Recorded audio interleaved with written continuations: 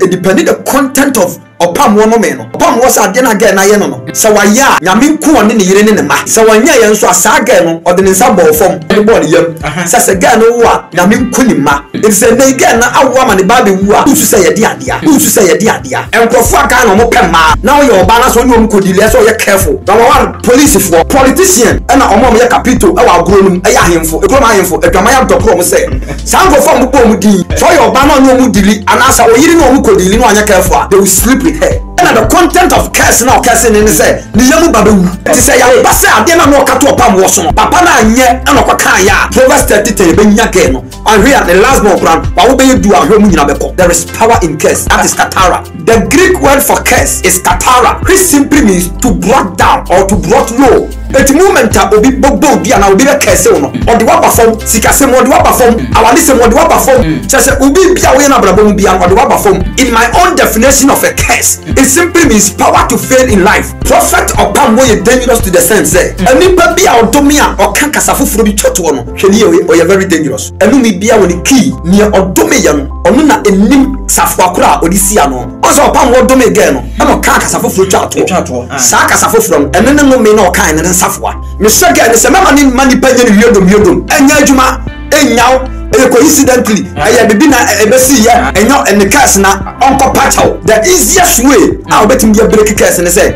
ni odume ya no onko huno mpa na chaw woman no twamanfo na woman no kasa me hu say dwaman ya dokoro ne se ndokoboa oduru wona e na Opambour agigi ada konwam sei no hwe ni di no ka kire say wuro wo ho wa anye waduro wa hu pa da bia mu no so oye ne nsase ne o nufuro yem ana se fa habra ana ofa akọ gina ne nchen ana so kuntu ho ana kuntu ode ne nsa ewura na se ne o num woman. I put it to you, say, no, we are money. Hey, we are to no more. Every Asana, we are spiritual. And for more tiresome than now, Opambour should get ready. There are more to come because of say, why young man will say, I could drama you could but I wish to say, no, customer. Opambour should get ready because there are more to come. They are doing say, Ghana and Kasankasano, maybe a Ghana Edun. If you be our big piano. People are under a curse. If we say a broom pempers will go Ghana ha, we don't mind our businesses. Near make a careful be when you feel me come but me jai me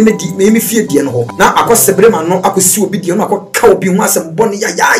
were a tro and your concern. Where didn't you in your pet? I can't obey a trofua and you will be a own myself. Now what an argument a palm kaba. Now call pepe a fito kama Zanipan or your trofua and your castle concern here. As some no ohun and not the behind I will come no could be womb. As some now walk on a fire no correct a fancy a tro. Assassin way to say, oh, can't send for obi home. Now when Mrs. Now walk on a no couldn't put him found small shady. A better mamma said you walk on home, but you found small. Oh, can't send for me a home. Say young pana, say young pan, you're very careful. As some walk off any pan, say and yet as some a yellow correct. Now cut to the panso. Then the pan the yaw and you before a castle and I will go because what from the panel. And it's in a Proverbs 30 verses number 10. Any aquaman securun chillinura. Now one more beer, no need for. So what can be once a money now the yaw can't send you away now. But it be a chum 7 years ago. I could be coming once a money shame and you try to swap. And I'm saying as someone what can say it did 3 days now.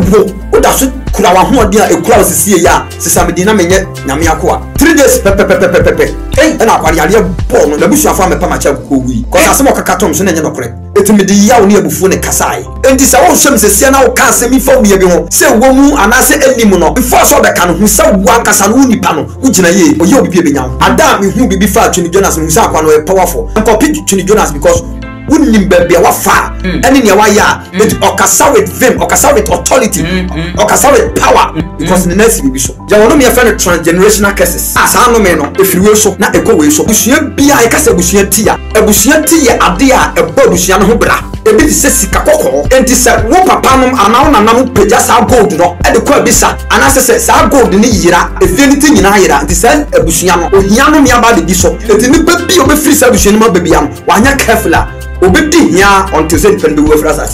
foundation here poor you abusua na so wurama awale your problem awale beku you abusua go a polygamous house ultimi wale obaba akopeda isa wo your bana so ko wale sa be mane eso hwesa abusua mu emfa woni se nipa na ye shofo wa nyine no se sa no me na dafio no be breke unity afrase a wo wale na wo your obaba wale bia ka ho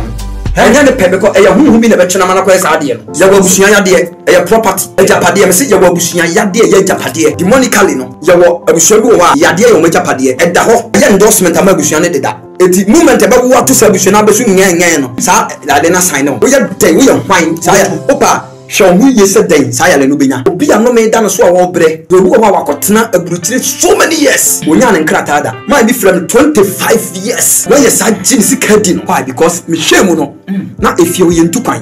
eto obi ya no me da no so bia no wo ye soft na oni sa nipa ni delia agi se wo hu the root cause of no me no yes I want to be kita as wo hu key se na make us Opambour do me again no botons bi twa to no eno na ene safwa it wan hwe ya ne nyame yam ni onipa no wan begin to the deeper wo hu asem ka twa to da when you say feel go to kwa betwa wasu ntafo nyene abusua be ho so ye bema wo ye oba ye ntukwa wo ho so wo ye bema na so oba na otukwan ya ne ye twa wasu okwa won ka wachi mabiem to bi hwem sesi yi ne wo fa bi atukwan ne ma me bi atukwan wo ni so onu yo otiase but abusua no eno me da won se ye ntukwan etukwan ya ne ye twa wasu kun kai fi enkofo bi be pie manim omo ye abusua enuafo be ye 9 ba ko kro ni wawale but omo gina wo tumi say yes ahofe animunyam abrane pa ba ko kro ni wa sabi wo ye sika 20 million ya ne dia da na omo ba manim hu se ade ne wufie ho no ye ne nana bi ena ko ye bone ne ya kese sa nana omo nana ne yemu ma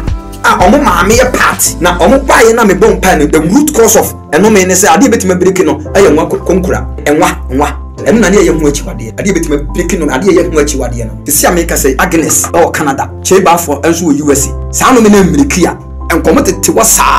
na ase o nyina ade a ese odiko di for ho eye yale a wanu maduru ne nko etimi se wo ba me ho na ene ya na yale ne ba fa ko hospital enya meduma cause yale bebiri hye ho ebi wa nso na enya ho ti yale ade enche so na enya meduma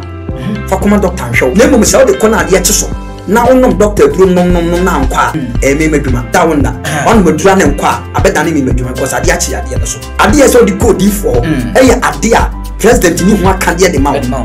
doctor ni ho aka de ma eye ade a ehinta na machine bia etimi diagnose ene so odiko di for what we school club set umpe school umpe aduma bia o si di for bompa ma di kan ko pebi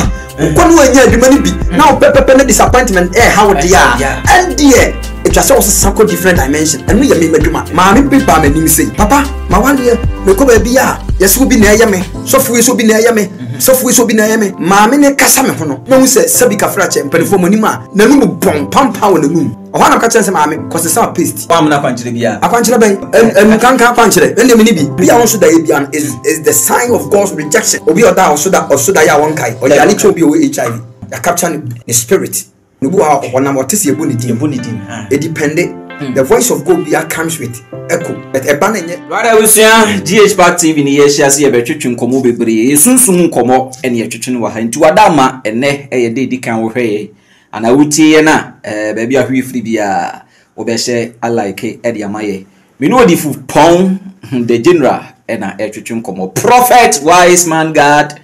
ojiwa homia na de danso asoso odifu ha me mana kwaba ni atwetwe nkomo odifu yesia che obisi long time che pa the general me ko abu kakra okọ hene me ko abu ne de hene me ko ahomeyem abu de me ti yesi nkokọ ne ko sabi otugu anu obutu so me ko jima home se oda so na oje na home homejie no tu ko abu me ko abu na okọ abu ye ne wama adamu ni hunhum akabre kiri abayi adokuna amanfo nti wabai ene adwuma begu achi pa adwuma ne bia begu achi pa etiefo nso afimiye pa no mo freye minim se ne bi fra dia o mo fra me pa papa na da be na be ba na mso nto me bona enkura no edi agoprama no so too much mu dwa no maba no aba ti ne de watiesi o na aka wasa o se enkrante ne o maame waka se bi sa papa ne boni ne be wi akọ ye ni kura ye twamu okay odifo ensem ye bia begu achi se nya meka no yemfa ba ko bi twetwe hu nkomo no me ensem ne ade yenhwe osofo ye Opambour prophet hadakwa yi adom tetedifo ni bia odifo kire se obi kan sem bi fa no ho ne bo anwoso nipa nso ampa achew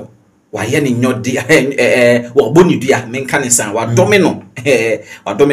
ena akosi se oba na odomino ne ba firi mu ebi kire se no bi se nya no wa no obewu ensempi enome no me yankasa no eye adwuma na adakwa die ayeka ho asemi no said na Kumah me no yo mechia ahwefo ne watiefo na yabom pae Erade emwa no nka ho ba bia obia Erade ntinani mu nkyerɛw Erade ma wakoma so ade bia wa abrabom Erade ma wonsanka Erade mo ho ban 2024 yi se yale ewuo esan bi ba beto no wabusua Erade nyi mfirim me do hye onyame ensanwenase Erade mo ho ban na onkata wo so Erade ma afiwe enye adanse afema wo ne wabusua me dome ne odome bi hira ne hira in Jesus mighty name I pray with thanksgiving amen amen but for me that was it na masada ahwefo ne atiefo nyina ase okay bedika ka say Ghana ankasa no be bia Ghana aduru no efie bia obewura mu bia no people are under a curse efie bia Ghana bia obewura mu bia no e Ghana ha efie bia obewura mu bia no efri say edrum pempreso bi o Ghana ha ase enipa enwino no ankasa na asem but I saw continue be there. You don't mind our businesses. We don't mind our businesses. Say India.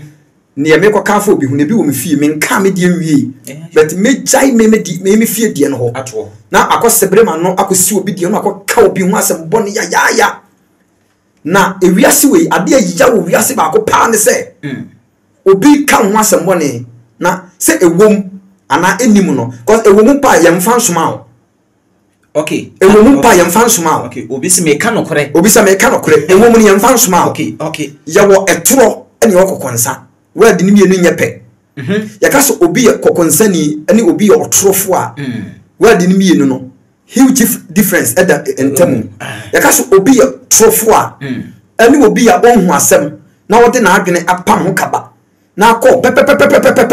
afeto kama. Just say nipan oye trofo o de na adwene kredi asem ene ho ye pe. Na be siwa sem bi so. Na ne wo ho afa pepepe oyi wa no ba bia enyeje ene e ka so kokonsani a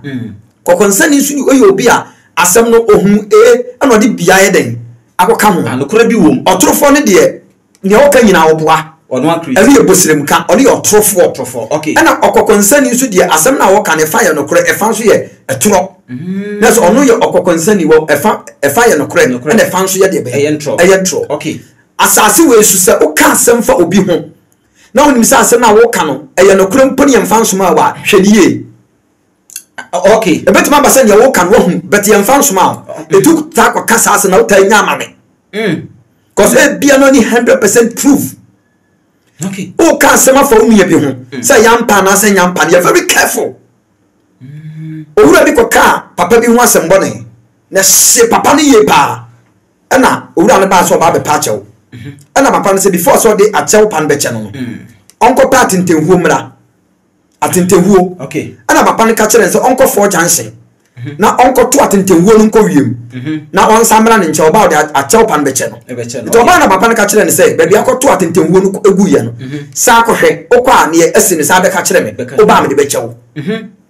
eto wura no ba no be ka kire papa no say baby am de atentenhuo no kogu ye no me koye no na emframa de ni nyina akọ ana papa no say on say sa na nipa ho asem kate me ho asem bone na wo kan no emframa de bi kọ na emom se otimi chesi ba bi atentenhuo no nyina akọ ya na o se nyina aboa no na onya ne mu a oba me de bone bechewo abrante ne ko ya wa nya atentenhuo no nyina ana o se sa na o kan nipa ho asem bone ya ne yate o kan no obi asom wode kọ na obi ho asem no betin kejeti a ode afro ka akọ akontomna o ko chesi ne he obi nso di akọ bantuku ode ko Ghana ekuru no ho ache se emme ha ba bia ode ko etu be ndem nkrofo no mo fa some information no no aka say nye sa eti so ka nipa ho asem bone na onim se asem a wo ka fa nipa no ho no se enye asem a eye no kore na wo ka to nipa nso na nipa ne di yawo ane abufuo akaesew ana wo bodua no matter who you are when even you are a very highly powerful man of God ebenyawo because what from nipa no anything na Proverbs 30 Proverbs chapter 30 verses number 10 o si eni akwa ho nsekuru nkyere ni wura na wa modua no ani fo Bible na ka say Proverbs 30 verses number 10 o si eni akwa ho nsekuru nkyere ni wura na wa modua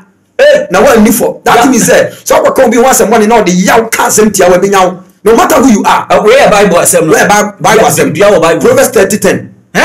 eni akwa ho nsekuru nkyere ni wura enei so ko social media no so a I said we are not minding our own businesses we can we want some obi marital problem no dey abeto abonten obi personal problem na dey abeto abonten me say every Ghanaian person, every Ghanaian man, every Ghanaian woman is under a curse. Me na catch you. Oliver ye obi a ubondue nya no koraa wo se me de ma pe me ho de odi ben bia ha ntumi me nti se bi wo ye ne ope ye onipa bi sa ho enipa bia wo wiase bia no sa wo fom obi no obi be nya fa ho se ne oye powerful what dey dru so e abi adudie ensuro diabo ade ma duabo bam kase pa ene se wa fom me na me de yawo ne abufuo akasa. Okay, what will both you said you won't need to me be on your bay for also need to me be a what from the quad de benyaw what from the quad de benyaw eti abraba ya bon ya mama ni se bedi no kura kire ye ho ya mama den se bedi no kura kire ye ho akwa bi ebere bi a atwam be 7 years ago akwa bi ka me ho asem mane sheme eye ntwato so enam se asem a wakan se edi 3 days na wo oda so kura wa ho odi a ekura osisi ya sesame na menye nyame akoa 3 days pepepepepepe na akwari ale bo no na busuafo amepa ma cha kokko wi cause asem no kwakato na nya no kore odiva ne bia wo de kusua bi bofo amfa kusua mofo wan fa snap so mu fo ma amfa kusua mofo wa no na wa fome wa fome cause asem no kwakato so na nya no kore etimi de yawo ne abufuo ne kasai odiva ne bi kan se asofo ne yenhwe ye ewo mo ho na ye se ebirimu wo biribi hyehyede mu a ombe kana bonten akwa wakura dem asa kumia waka ho o de na nti what about obi a woni hwe enso ani dem a obi ye bi obo ofranto abo ndi enya no okay ni nyina ne se wiase o ti wiase o ma entam fom nua so wo ka asem bia fom nua ho a unsa asem na wo ka no eye no kurim pa wo gina ye uni pa na wo ka no o medical ka che so trofo ani ne ohun ye no o ka asem bia fo bi ho ana o kokonsa ni asem o ka no e fa ye no kure e fa nye no kure enti se wo som se sia na wo ka asem fo bi ho na o he na asem na wo ka no se wo mu ana se enim no so we force o be ka no hu se wo ankasa no uni pa no wo gina ye enya sa obi wo ha so asem na wo ka ne no kure na se nye no kure no o ka no ho asem a wo ye obi bi nya ye hwe prophet one ne Bernice Asare die ebetuma koba se odifo sebio ne no me no na ye adwuma na ana we dey over the background. It depended the content of the curses. Okay. It depended the content of the curses. The woman no. Opambour curse no Opambour you be a very powerful man of God. Mini ase me ba be kamfo no. But Opambour enye nesofo. Onya nesofo. Dabi. Yan sachira nkwa ne ye ba no Opambour di sofo so many years ago.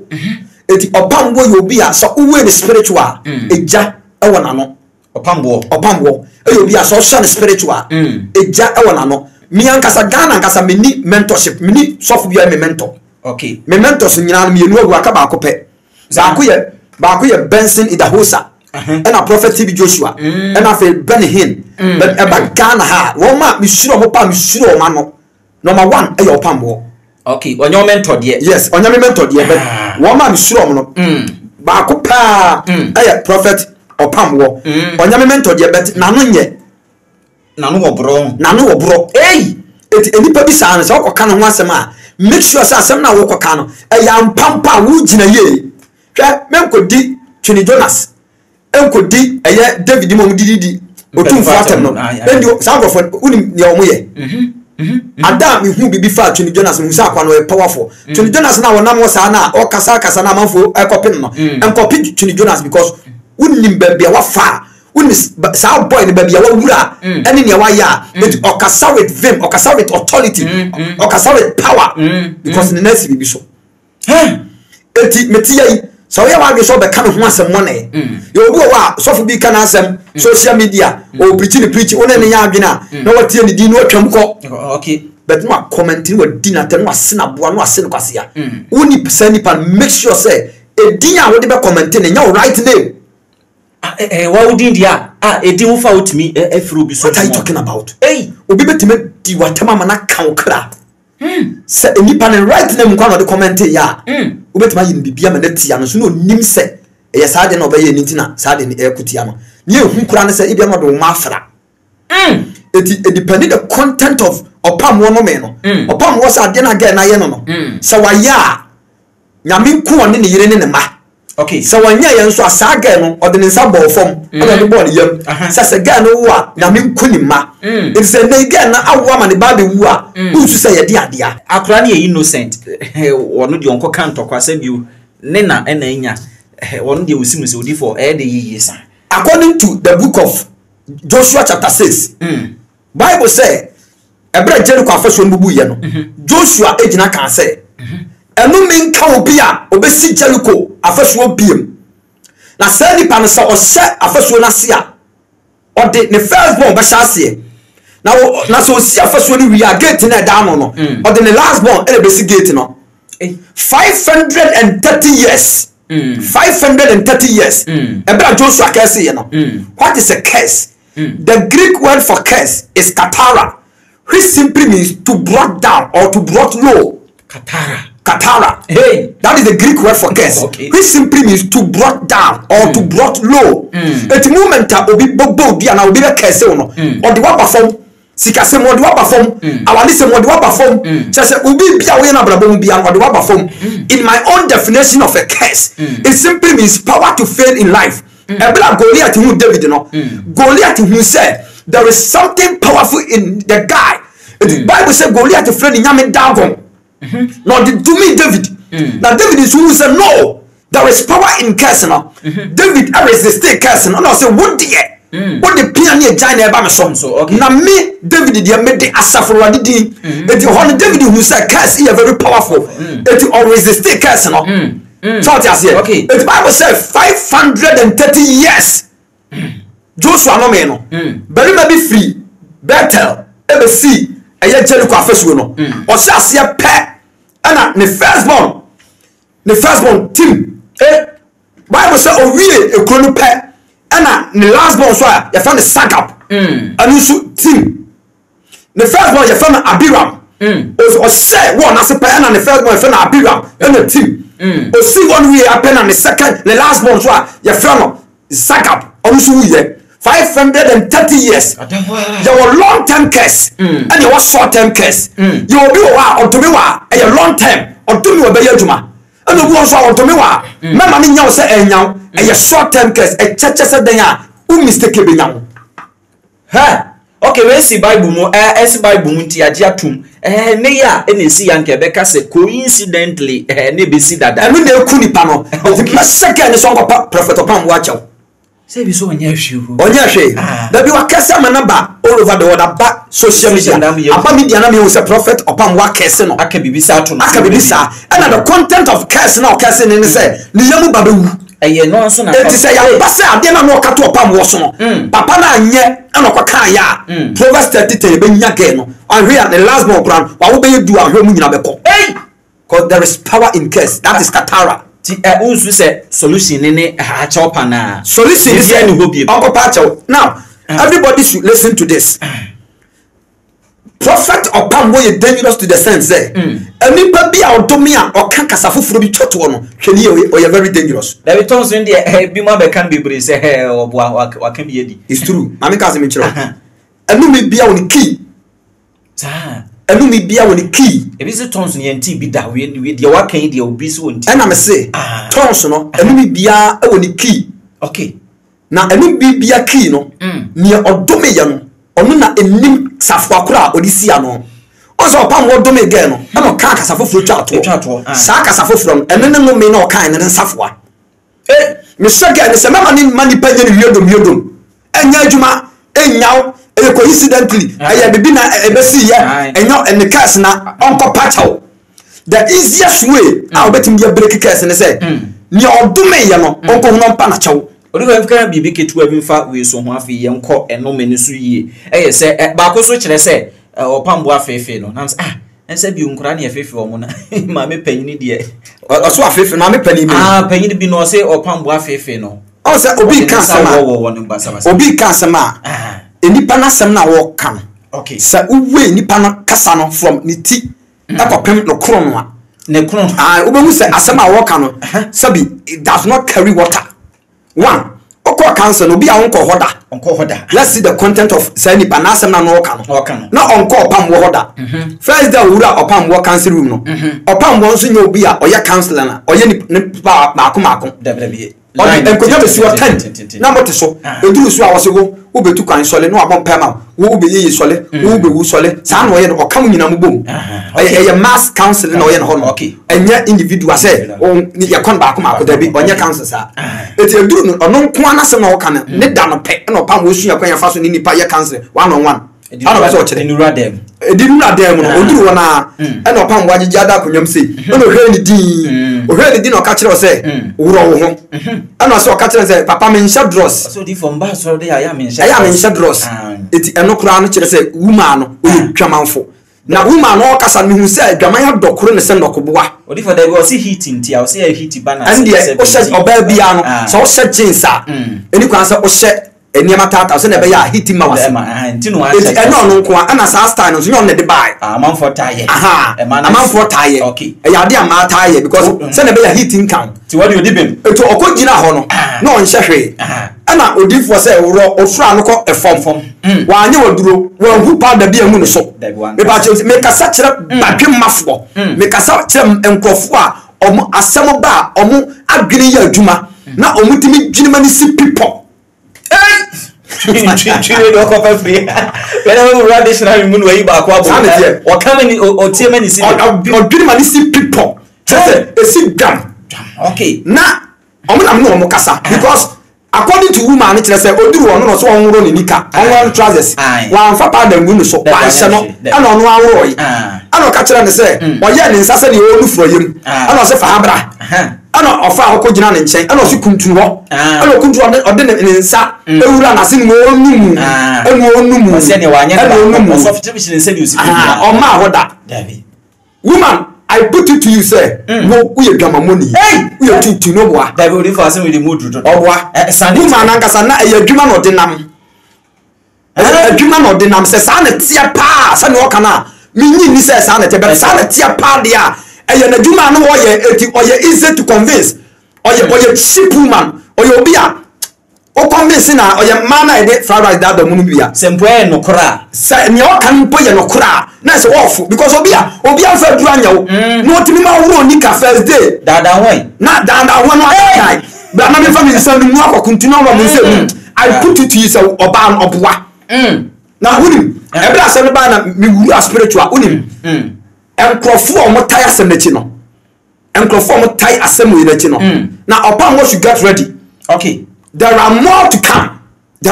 come because of say why enkrofo bia mu say wakodwan am yokuo bi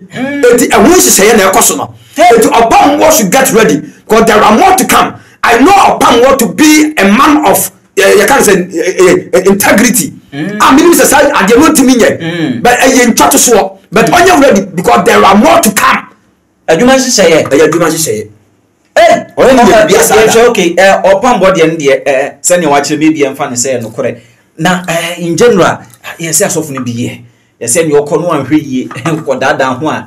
om de yes wo numu kwa obewe yes wo moye eye no kore o hwe wo ma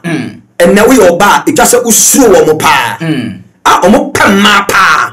na sankofu enso bebre HIV adokro omo sankofu ambebuboso yi whether you like it or not aka untimi nya mehwe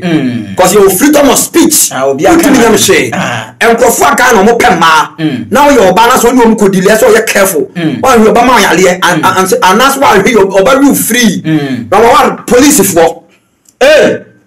police for ni bi emfa bi nka okay na wo fa so okay ntu ka ma ka bi police for ni bi so me ya handed that emu 80 pema ya ni e do so aso for pema emu bi politician omo so pema pa emu bi na omo ya capito e wa agro num e ya ahemfo e krom ahemfo adwama ya dokro mo se sango fo mo bo mu din so your ba na onye mu dili anasa wo yiri na omo kodili no anya careful they will sleep with her ti eni da ho ne bema se bi money na ho de bia san no di for kan eni da ho ne bema short as here but according to woman then according to the content of asem na work kan e tell say nya no correct because obi a bema nse ope na otim ka so wo tra because obi a wase ne pekura ne to da e highly to convince that person okay So what I say? No way do Obama say Opadao. O first down do who nipa no. O first down do call cancel nipa no nchen. Na wo trouser na hwe. One ferry o. One ferry. Da hwe. No da ho. Ba o begyina ha. No begyina. Ba o nem num. No akogina ho. Me nya sure set sa. Na te sa mpa woman no cheap. Okay, every no me modi for enfanwe. Enu me bi so beto abusuan so. Ene obekono ma no ho fe pan mu nya wade. No who asem to say. Ya wono me friend transgenerational curses. Sa no me no efiriwe so na ekowe so. Efiriwe so na ekowe so. On say abusua bi wo ha. Adam ka kire o say abusua bi a e ka say abusua ti ya. Abusua ti ye ade a eba abusua no ho bra. Okay. Ebi ti say sika kokko. Ebi ti say apenempra de bi wo ha na ewo abusua ni ma. Na ewo ho say emma abusua no ho ban. Ana say emma abusua no ho bra. Enti se wo papa nom ana wo nanam pagya sa gold no e de kwa bisa ana se sa gold ni yira e ye fie ni ti di se sa gold ni yira e fie ni ti nyina yira enti se abusua no ohia no me aba de bi so enti ni pa bi obefiri sa abusua no ma babia no wa nya careful a obedi hia until say depend be we fra sa fa woni adwuma obey fa woni adwuma ni pa na nyina enya hwe o se foundation ye poor me say empabo bebere wa you go asori dem a ye bon eni kwan se nka Ghana economy ni ya sampa bon krese ke yebo se Ghana economy sesa to the better economy ewade ma madwuma nya be sesa sampa bon be free because of say economy ni nyenti no ena nipa bebere go asori dem na choka because of bad economy because economy ni ye ena adwuma wo man ni ma time ka sa nipa ne baba be go asori dem so mo ye choka no ka be na be ko adwuma enu ti na ko Europe na yourself no be asori a it's hard for you to succeed why because obi akọ adwuma because on my building economy no am na siwti eni pa omote okay ekuro no so no but Ghana economy ni yenti na ato ye ne mpa bo choka ade anya mpa bo kana de ko mpa bo okay so what I say okay because of bad economy obi akwaje ne capital free eti so o foundation nya emfa woni mpa bo dodo abeba obua you can't succeed okay because foundation ye poor ye de ebusuani ti asesa o hawo ababusuamu ebusuani gold madam fo ba ko onana pagya gold ma no ofre na o se chei ade am de ma wi fa bobra na fa bu abusua no pagya gold kukuo ma kukuo ma no pagya ma boy no so fa ko okay ene me bobo ni dia wonim no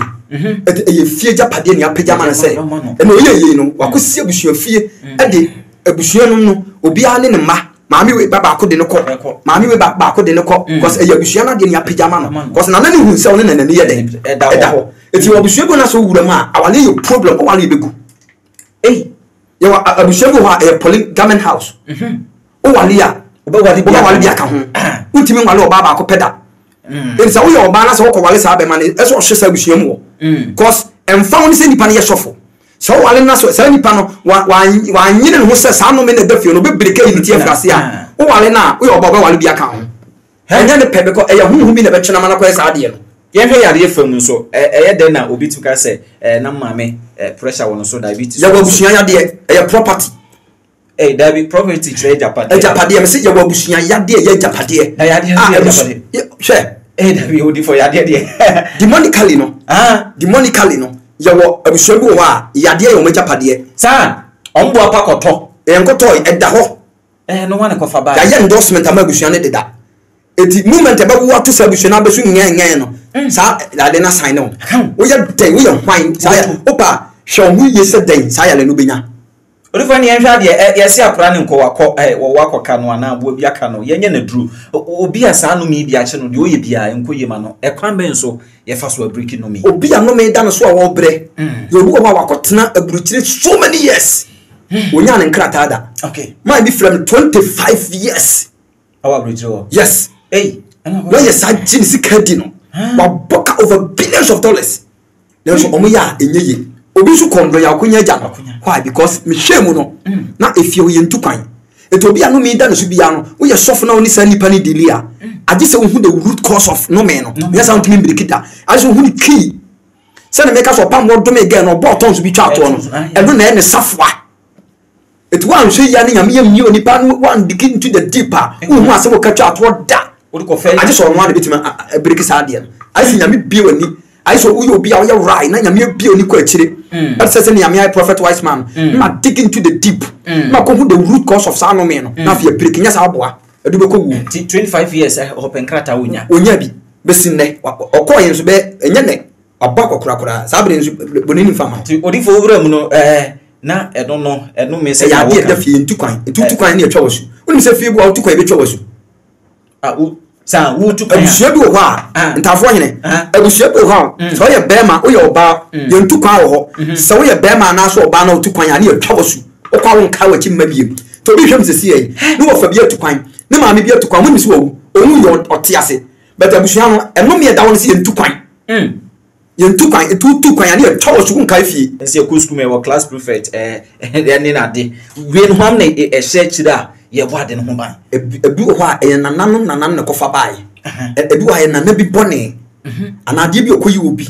ene enipa nde yaw ka enome eto sa nipa no so akoye se Opambour care sister yi o so de ne mabe fry ti sa na ya na tie ebi a nanam bi akofu obi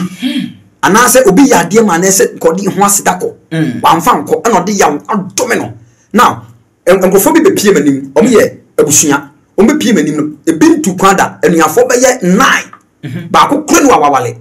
but omo gina ho tumi say yes ahofe enimonyam abrane pa no so ba ko kro ni wawale ba ko kro ni wa sabi wanya sika 20 million ne de ada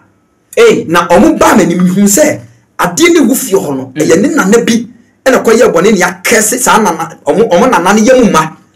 omo maame ye part so what ne me kire yase na omo baye na me bon pa the root cause of eno me ne say ade betima break no nwa konkura ade nwa nwa ya bonu pe ade to ya yini na me konkura nwa konkura ena na ye ho akwankyere ena na ye ho achiwade ade betima break no ade ye ho achiwade no ede no mo so ehunu omo de omo ehunu omo ehunu say ade wi ne be ye but e be fi odifo ni ye ho ade kro say eno na kire say nyame amani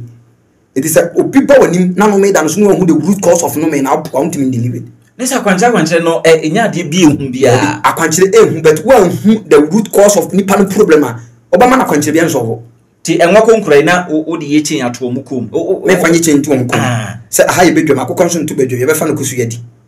odifo wise man god that so yamde ye de mitimi kan tv so bato ye biribi mo mo me ye biribi mo mo nyina kopɛ nwa konkura bai sisi America say Agnes or Canada. Okay. Cheba for enso USA. Sa no me na America enkomote te wasa na ase o nyina. Eno me. Okay. Ya de nipa bafo. E bredi pass. E mani pa ye mobo wa brabom. Eno me te se wan nurse dua no hwe nso hia gu so. E dua no be de bewu. Obi ano me won so sa not here. Okay. Ti get no ko pop watch because Opambour no me na odome no. Me dem ye D4 enu na ma ne ba na wu only ye wie ne kra we de ye ne se gabins ne bibia wo mbi djuma bay anaso how bay ene ye de kodan odifo ye se difo huhia odifo huhia me kono ha me ha ne se de ne ye mfa kwa difo ho ye wia ye soso ade a eso odiko difo ho eye yale a wanu maduru ne nko itimi se wo ba me ho na ene ya na yale ne ba fa ko hospital enya madwuma ane ya odifo ene mentima na wo fa ko hospital yen check wo ansa e bia na ehunama di be ku na nya mpaibo okay bese me madwuma no yade ade nche so menya ho adwuma tie ni yew okay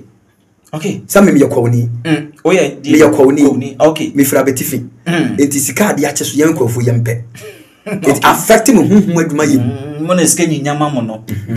tifika sika we nyinya etimiti hei se ne ya na wo yale ya fa ko hospital ansa cause yale bebiri hye honhom ebu am so na nya honhom ti yale ade nche so menya madwuma fa koma doctor nhwew enu ti na nyame so amasa ni pani nyansa eni nimdie so onfa nhwe yen ti mimi ye D40 yen me ko hospital ya hwe me ti sa yale ne ya na eba fa ko hospital ko na mum se wo de ko na ade eche so na onom doctor duro nom na nkwa me madwuma upon the ayo bia ya de no wo ho da wonna on madura na nkwa doctor put every effort so be ma ho ato na nkwa abeda ne me madwuma because ade ache ade no so okay ade so di ko di for ya ade a honam ni ho aka de ma okay ade so di ko di for ya ade a president ni ho aka de ma doctor ni ho aka de ma ade so di ko di for ya ade a ehinta na machine bia entimi diagnose ene so di ko di for na so we school foforo unko pa adwuma bi kura so se mi ko di for ko pa bi wa nya bia ene di for adwuma wow we school crowd set umpe school umpe adwuma was di for bompa ma di kan ko papi ko no anya adwuma ni bi now pepe disappointment how dia and there it was also some different dimension and we me adwuma wow it me problem ade ancient so say me can see people problem ade ancient so no nya adwuma now no akora bi frame papa mba me ko exams bompa na so fa book na so ade oh okoya exams ntime bompa na so fa book na so ade but so sua na obo homode na enkwa na awrefi hawa abaye me badwuma but you share there for book sua yes esa so for ye kind of creature nipa say ade we na nipa ne dia bo wanim no utimi say eye physical practical nya spiritual practical nya bibia na yesunsun nya bibia na yesunsun okay nya bibia na yesunsun ma me pepa manim say papa ma wane me ko ba bia yesu bi na yeme sofu we so bi na yeme sofu we so bi na yeme sofu mami we so bi na yeme mami ne kasa me ho no na hu se sabika frache mpanifo monima na num bon pampa wo na num ei o hana ka chense mami ko se sa paste o amna kwanchire bia akwanchire ben mo se sa paste en kan kan kwanchire en me ni bi za en kan kan kwanchire wo num bona da bi enso bu o ha wo use paste ya kan bia wa se san ho na still na de netin so en ye de wo en ye itwa se okọ hospital ni ehwe ni trim ebia na akam bi ba na adwenim tie ni brebi e de mana nanum atin ebia na obi a mimom de ade bi ho ya physical yen kan kire nipa no tu ho na mo physical asofo be bi de kun krofo because oni nim sa ade a wo ye ho akwankire oboa ade na e physical enya spiritual me deal with spiritual cases okay no the case ba manim na enye wavia case a na mo akọ ebi se papa manum bon me pedro me adum kankan dro ko pe